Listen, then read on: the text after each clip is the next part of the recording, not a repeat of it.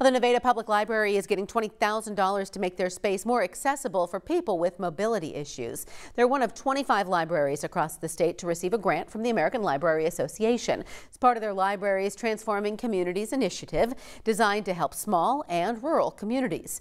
The Nevada Public Library plans to purchase a chairlift to the basement where they host the City of Nevada's Community Storm Shelter.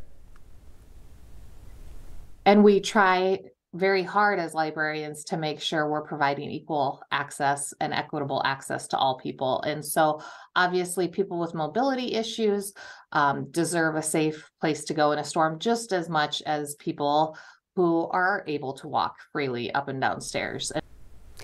The Nevada Public Library also plans to hold community conversations sometime this summer. They're seeking input from people in Nevada with disabilities on other ways they can make their space more accessible and inclusive.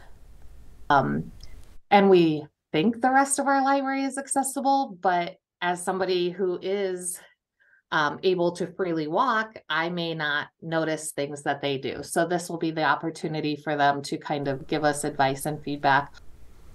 Coughlin says this project is especially important for their community because according to the 2020 census, nearly a quarter of Nevada residents are 60 years or older.